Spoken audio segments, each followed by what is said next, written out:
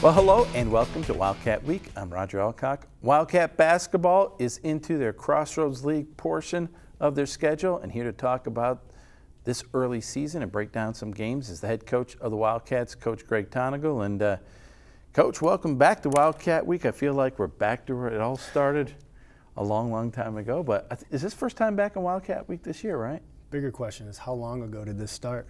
13 years ago? 12, 14? 14 years ago. Oh, my goodness. Come on, Roger. Well, anyways, that doesn't seem possible, nor does it seem possible that we're just into December and we're already 3 games into conference play, but that's the way it is these days. And the old cliche, you're not going to win a conference championship in December, but you sure can't put yourself behind the 8 ball. Not bad, 3-0, but it took 2 overtime wins. But I think what we've seen is no matter who you play, no matter the night, you're going to get everybody's best shot. Yeah, it's not been easy by any stretch of the imagination, and we certainly understood that as coaches, and I think our returners understand that. And if our new guys don't, they should by now, because it's a Crossroads League, and there's a lot of good teams. Good teams, good coaches, and this year it looks to be as strong as ever. We're going to take a look at some highlights of the Goshen game in just a second here, but I wanted to go back before that because you guys had a really tough road game at Mount Vernon Nazarene. They had one of the best teams they've had in a long time. You go on the road. It's not an easy road trip. You find out, I don't know, what time, noon, that also Kyle Mangus isn't going to be able to play. So I think he even had some bus trouble on the way back. But, you know, that was a big win, I felt. To go on the road, you go into overtime against a really hyped-up team. Absolutely. It was a gut check for our team. We had to really dig deep. We had to have several guys just step up in bigger roles. When a kid like Kyle Mangus goes down, you don't necessarily come up with a new strategy. You ask your guys to dig deeper, and we'll probably talk about some of those guys. But we had some contributions, some big-time contributions from some guys. Now, not only can Evan Maxwell run a camera on this show, but he showed up big time in that game for you. And you needed it. You needed a senior like that to step up, to score points, but really set a tone for what you guys wanted to do. Yeah, what a performance. I mean, he goes 6 for 6 from 3 en route to 39 points, and they were just clutch points. And, you know, that's what seniors do. They have those moments where they put the entire team on their back, and he certainly did that for us. Well, probably after that win, probably the worst thing that could happen is if you came home and laid an egg, right? You know, because that can happen to a team after such a intense game. But you come here back in the Lucky Arena against Goshen that is admittedly struggling, but I thought you got off to a good start and playing the second game without Kyle Mangus, but the guy we were talking about, Evan Maxwell, smacked a couple of threes for you there and jumped out to an early lead and really never let Goshen into the ball game. Yeah, I thought our guys responded well. You always worry about coming off a big emotional victory like that. It's not physically, but it's emotional. And we got great leadership. You see Joel Okafor right there. I mean, if you don't come to play every day, Joel's going to let you know. And so he gets the most out of his teammates. Evan's the same way. Trevor Waite's the same way. I was going to talk a little bit later about some of your seniors, and especially Trevor Waite, but boy, he knocked down a big 3 there. But you gave Seth Maxwell the start, and he's a freshman, and gives teams surely a different look. But I really like how he has played just with a lot of confidence. Yeah, he stepped up in a big way. Sometimes it takes an opportunity like that to spark somebody, and Seth took full advantage of his opportunity when inserted into the starting lineup. I mean, he's doing it on both ends of the floor. He's become a heck of a defender for us also. We talked about Trevor Waite just a second ago, but he knocked down some threes for you. Trevor had 13 points in this game, but he's 3 of 5 from 3-point range, and so, you know, that senior stepping up, providing leadership. We know what he can do on defensive end, but he can score too when he needs to. Yeah, he's been super efficient this year. Just look at his numbers. I mean, his effective field goal rate is really high because of the threes that he's making. You know, the second half that we get into here, you got to give, I think, Goshen some credit because they came out fighting hard in the second half, but your bench saw Isaiah play well there. Jonathan was in there. Whoever came in, I thought did a pretty nice job for you. Yeah, those were great minutes for those new guys. Jonathan's been playing solid for us, and he continues to get more opportunities because of it. Isaiah's growing up as a point guard, getting more opportunities. So each and every night out for these new guys in the Crossroads League is valuable experience. You know, Isaiah, he's got a very quick first step. There was a play in the second half where, I mean, it was basically a 1-on-3, and he just blew by all 3 defenders and made a great layup. But again, watching Seth do his work inside, I really like how he's been aggressive. But 5 offensive rebounds for Seth. Maybe, to me, that's one of maybe the biggest stats. Yeah, it's probably the thing that I liked most about his game, because that speaks to effort, and that speaks to motor. And when a kid like Seth's size and length plays with motor, he becomes an extremely difficult matchup. Now, if Isaiah Payton starts knocking down threes consistently as well as what he can do off the dribble, then he'd be awful difficult guy to defend. Yeah, he can do that. He can really stretch the defense, and he's going to get more opportunities to shoot it. Now, there we see again Trevor Waite knocking down a 3. I wanted to ask you, though, about your defense. Well, how timely Trevor taking the charge there. But, you know, Goshen scores a lot of points this season. You held them to, what, 58 points. That was a season low for them. So how would you evaluate your defense on that day? I thought our defensive effort was great. It wasn't perfect by any means, but the effort was there consistently for 40 minutes. We are guarding collectively much better right now. You know, we've got some things to work out individually, but if you can fall back on a collective effort, you can make up for mistakes, and I thought we did that. Well, now, as I said, you guys are 3-0. You go on the road for a couple big games. St. Francis, I know people will think, oh, they're down a little bit this year, but they're very well coached, and they always have talent, and they've won some big games. It's not going to be easy up in Fort Wayne to take on St. Francis. They'll be ready. No, if we don't think they want to beat us really bad, yeah. Where have we been the last couple of years, right? Yeah. I mean, this has been a great rivalry. There's a lot of history behind this, a lot of respect mutually between both teams, but you better believe both teams are going to come out and give it their best shot. And then on Saturday, it's at Spring Arbor. Coach Cottingham, he has Spring Arbor playing as good as they played in a long time, and they always play the Wildcats well. So that'll be two big road games, and none of them will be easy. Yeah, they're very well coached. They're very difficult to play up at Spring Arbor. So it's one game at a time, and then after the St. Francis game, we'll turn our attention to Spring Arbor. Last question, are you surprised at all? Maybe you're not, but there are only 2 teams right now in the Crossroads League still undefeated in league play. IW, of course, and Bethel, but man, it's a log jam in the middle there right now. Yeah, it's early. I mean, if you're looking at records now, you probably are looking in the wrong place. So it's about us improving, becoming the team we think we can become. All right. Well, Coach, thanks so much for stopping by. We're glad we're getting back into some real sports, right? Absolutely. Talking some basketball, but good luck on the road this week. Thanks, Raj. All right. Well, as we said, the Wildcats will be back in action this Wednesday, actually Tuesday night against St. Francis up in Fort Wayne. Game time at 7 p.m. Well, when we come back, we'll take a look at women's basketball as head coach Ethan Whaley joins us in studio next.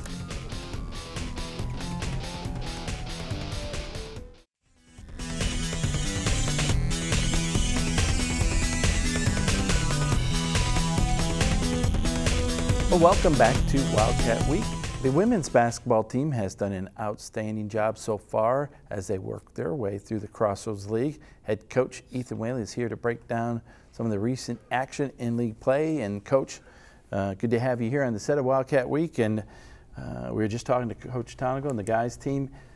3-0 is the way to start in league play, especially early on. I mean, you want to be playing from ahead when it comes to conference. I know it's really early, but boy, you sure don't want to get down early, you know, in those standings and have to fight your way back, do you?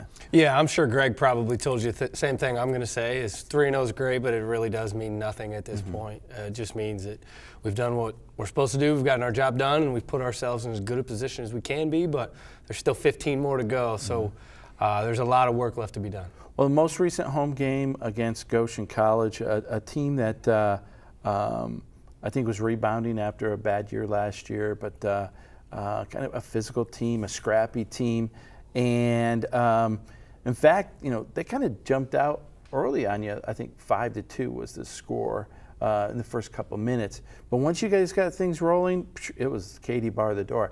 I had you for a 17-0 run. I think at one point like a 36-6 run in that first half. But wow. I mean, just really exploded offensively. But what I was going to ask you is that, you don't go on runs like that unless you're playing some pretty good defense as well, I would imagine. Yeah. I thought, first of all, you said it very well. Goshen's a very physical team, very tough and gritty team. Maybe top half of the league for sure in those categories.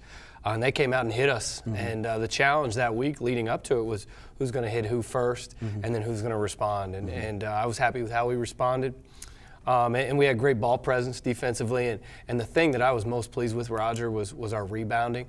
We allowed single-digit offensive rebounds, and they were coming in averaging over 14 offensive rebounds a game. So when you limit them to one-shot possessions, you put yourself in a good spot. It was good to see Carly Lang back in the lineup. She took a really hard fall against Grace. Missed at least one game, the second half of the Grace game, and then the game at Montfort Nazarene. It's good to have her back in the lineup because she gives you a lot. Yeah. Carly's, for 2 years now, kind of been our X factor. We go as she goes a lot of times. So she's a leader in our program. She's a strong voice. Even when she was out for a couple of games, she was still the voice that our players were listening to. So it was great. We kind of restricted her minutes. I think she played about 11 minutes, which was amazing. Nicole was also a little bit banged up. She played right around 15 minutes. So to be able to get them back, get their legs back, get a flow, but not overplay them was terrific, and everybody else stepped out. Well, as we take a look at some of the highlights of this game, Coach, one of the players that stood out, especially in that first half, is your freshman, Margot Woofter, who, is really coming along as a freshman. Even though it's early, we saw the potential there, but I think she's starting to kind of just learn the game a little bit better, maybe learn her role a little bit more, taking better shots, just kind of recognizing the entire floor. Yeah, we've been talking a lot about decision making with her. We don't have to talk about toughness. We don't have to talk about effort. She's in the gym half hour before, half hour to an hour after practice, so we don't got to talk to her about working. It's just about don't try to do too much. And I think every freshman point guard ever played college basketball has had that conversation. And I felt like against Goshen, she made every right decision, whether it was when to shoot it, when to pass it, when to pull back, whatever it was. I was really proud of her growth. And here's Nicole working inside. I love that move she uses there. Is there anyone in the league who uses their left hand in the post better than Nicole? No right-handed players, that's for sure. Exactly. Getting back to Margot, though, really quick, we saw a minute ago she had knocked down a couple threes. They come out here, had a perfect drive, and dished it off, a nice bounce pass. So, and again, running the floor, but with her head up, finding Ann running the floor. So it's great to have a point guard who can score, but she's looking to pass the ball as well. Yeah. I mean, she's a scoring guard, but she's a very unselfish player. So when an opportunity presents itself for a teammate to get involved, she's going to take advantage of that. And you don't lead as a freshman. You don't have full confidence in your team as a freshman unless you are unselfish and truly care about getting everybody involved. Let's talk about a sophomore here really quick. We see number 2 on the floor, Dayton Groninger. She's hitting the 3 earlier. Missed that one, but had a nice little baseline jumper, moving the ball well. But here's the thing, we've noticed during games, she almost every game she's like leading you in rebounding, or at least the top in rebounding. And that's great to see from one of your guards. Yeah, you said it very well. When you can have guards come in and clean up the glass with you, with our bigs, we play so fast in transition, they're only crashing 2 people. So if we can get our guards to come down and help, it's going to clean up all the misses. And we talked earlier, one-shot possessions defensively put you in a good spot. There's a nice look there in that 3. That was Carly, then Margot. As we get in the third quarter, one of the things I wondered about, you had such a huge lead going into the third quarter. It's like, okay, we're going to lay an egg in this third quarter. And if I read this correctly, you guys outscored Goshen in the third quarter 35-16. So I love that you even took it up a notch in that third quarter. Yeah, we were really good, and that's something that we've kind of talked about a lot this year as a team. Is we've had poor third quarter stretches, and I was proud of our effort. Our seniors challenged the team to win the first 3 minutes big, and obviously playing the first 3 minutes the way we did set the tone for the rest of the half. We saw Mikala Martini there on the breakout. Your post players have run the floor extremely well. In fact, they're not only running the floor, sometimes they're leading the break. We saw Ann do it earlier, but you can see Carly leading the break sometimes.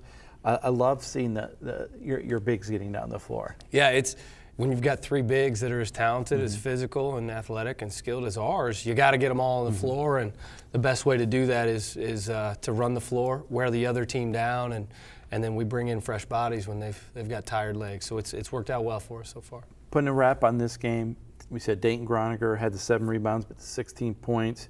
Nicole Ignashik, not a lot of minutes, but finished with 10 points. She was 5 of 6 from the field. It's great to see her finishing.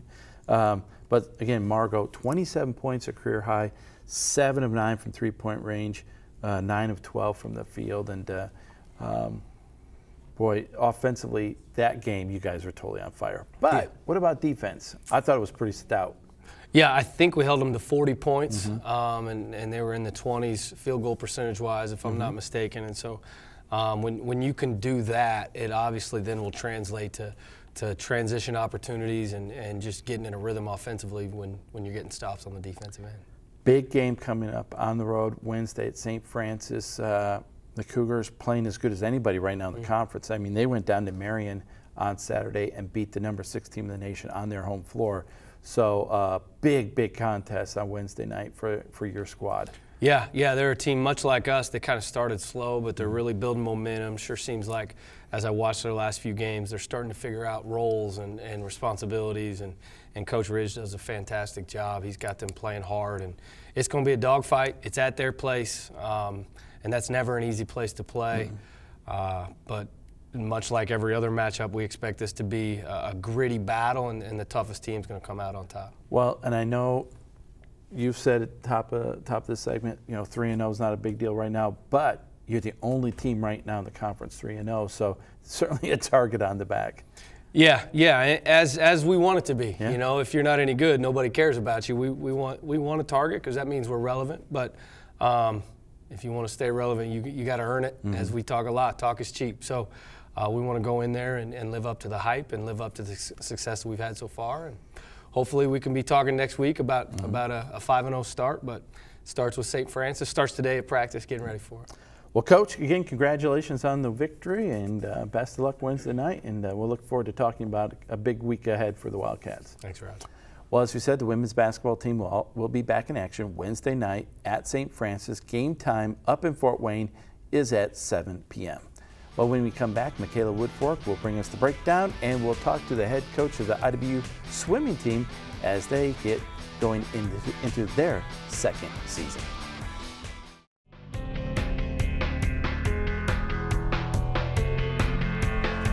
Well, welcome back to Wildcat Week. Now, we have so many different sports competing on this campus, and to help us bring us up to date in this 2-minute drill, we welcome Mikala Woodfork with today's breakdown. Thanks, Roger. Well, the women's swimming team competed in the 3-day Calvin Winter Invitational. On day 1, the women finished 5th out of 8 teams, with Natalie Vasilakos, Alexa Milholland, and Grace Fredrickson all qualifying for the NAIA 1650 free. On day 2, they moved down to 7th place, but Lene Holmgren qualified for her second NAIA event, beating the standard by 1.8 seconds. The ladies were able to finish the invite on the 3rd day in 6th place, with Whitley Eicher earning her first NAIA qualification. The men and women's basketball teams defeated Goshen to kick off the month of December. The women beat Goshen 89-40. Margot Woofter reached a new career high of 27 points during this game. The men beat Goshen 86-58. Seth Maxwell got to start for the 2nd game in a row and earned his first double-double. This was the Wildcats' 8th straight win, putting them at 11-1 for the season and 3-0 for the Crossroads League. Well, it was short but sweet this week. Back to you, Roger. Thank you so much, Mikala. Well, IW Swimming has made some great strides as they begin their 2nd season. And here to talk to us about women's swimming is the head coach of the Wildcats, Laurissa Dalrymple. And so, Coach, it's been a while, but welcome back to the show. Thanks. And can you believe it, though? I mean, you're already in your 2nd season, and I wanted to go back a little bit to when you first got the job. You didn't have a lot of time to really get ready for that 1st season, so it's been a very active kind of year for you, hasn't it? Yeah, it's been a lot of fun, though. This 2nd year has been a huge difference in that we don't feel like we're going into it blind. We have a little bit of an idea of what's going on and what to expect, so that's been really helpful that we can build off of what we did last year. One of the things that I think is pretty cool is you get to start the season at Purdue at the Indiana Intercollegiates, and it's a great chance to swim in a really cool venue against some really good teams and kind of see where you are. I think last year there might have been just a bit of a an awe kind of moment. Sure. This year, do you think the ladies felt maybe like, hey, we belong here and let's compete?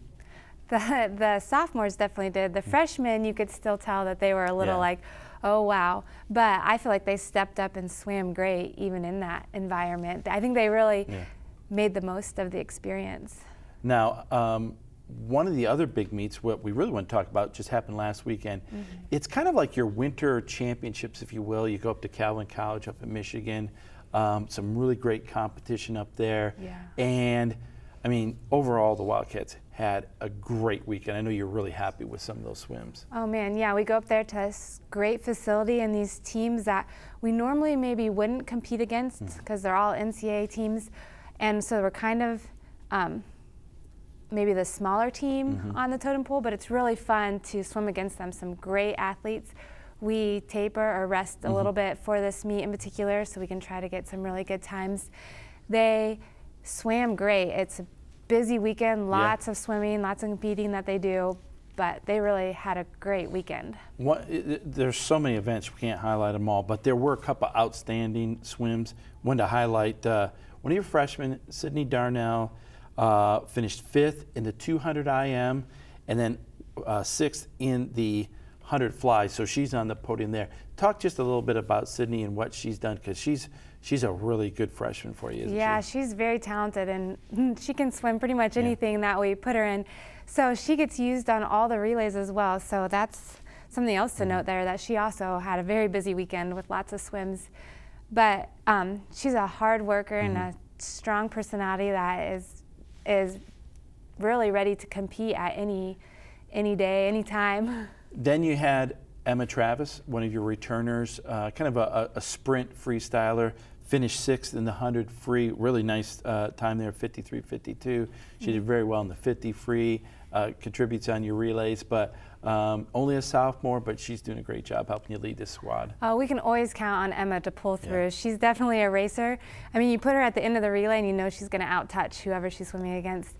But that's just the kind of athlete she is. We can count on her anytime we put her in the pool. It's kind of funny for those who know Emma. She's so meek and mild, but in the pool, she's really a competitor. She is, yeah. One to mention, Madison Stursma, another freshman, did a great job in the 100 free. She finished 7th in that, so got in the podium there. So another really strong outing for one of your freshmen, Madison, who's done a great job for you. Yep, I think she's really learning how strong she really is and how good she really can be. Now the next thing really is kind of, you have some meets, but you have some time off, but now you're going to start after this kind of building once again towards the national championships in Columbus, Georgia in February. So you have some meets before that, you have a conference championship meet, but a lot of work to be done between now and then. But as I count this, already 5 teams qualified for NAI Nationals, and let's see, 8 different swimmers, 23 individual events that they've qualified for. So that's certainly a step up from what was a really strong showing last year. You got to be happy. Oh yeah, we're very excited. I mean, we just had this big meet this weekend. We got lots of qualifying times at this meet, and so now we'll just start building, kind of start into the second half of our season, build back up with some solid training and get rolling, hopefully get more qualifying times in the next couple months. Very last question for you, we got to make it quick. I talk to coaches about recruiting all the time because it's a year-round process. Full disclosure, you just signed 2 recruits that are pretty near and dear to my heart, but got to talk real quick about Kinsey and Chloe Price. 2 really solid swimmers, but I think a good start to what you want to build, another great class to continue this program. Oh yeah, we're super excited about those girls. They're going to be a great addition to our team. We can't wait to have them on our team. But we're going to be adding hopefully some more that'll be just as talented as them. Awesome. Well, again, Coach, we look forward to talking to you in next semester about swim. Continued success to you guys, and thanks for stopping by. Yeah, thank you. All right, well, swimming will be back in action on December the 14th down in Indianapolis, the University of Indianapolis, 5 p.m. on that Friday night. Well, that's all we have for you on this episode of Wildcat Week. If you'd like to see more of Wildcat Week, you can visit our website, WIWTV.com, and there you can watch past episodes and connect with us online. Again, that's WIWTV.com. And you can stay connected with all our local programming by subscribing to our YouTube channel. That is WIWTV51. Well, we look forward to seeing you next week. So for all of us here, thanks for watching Wildcat Week.